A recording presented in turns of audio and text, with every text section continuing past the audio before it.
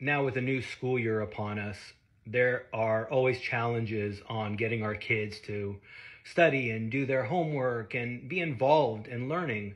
And a lot of kids have these really negative thoughts and self-talk about themselves, about how they learn or can't learn. And so, again, we can use hypnotherapy to get them into a more positive state of mind. So how do you do that? Again, you take them into a quiet place, ask them to lay down flat in their room or on their bed, and just begin to, again, have them imagine relaxing their body, getting very, very loose, very, very comfortable, relaxed, like they're floating on a cloud. Use whatever analogy comes to mind, and have them visualize themselves learning and absorbing information easily. Tell them you're capable of understanding new things.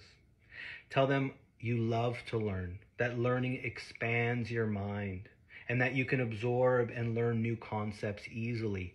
And encourage them to visualize this mastering of learning and being able to learn new concepts, learn new skills, and tell them that you're confident in your ability to learn new things. Everything you say to your kids is a type of hypnosis. It's a type of hypnotherapy. So if you're going to hypnotize them anyway, might as well say the good stuff. Say the things that you want, not what you don't want. Don't tell them, I'm bad at math. Our whole family's bad at math, so I guess you're bad at math too. That takes them down a negative path. So steer it always into the positive. Always talk about the desired behavior. Check that out. Let me know how it goes.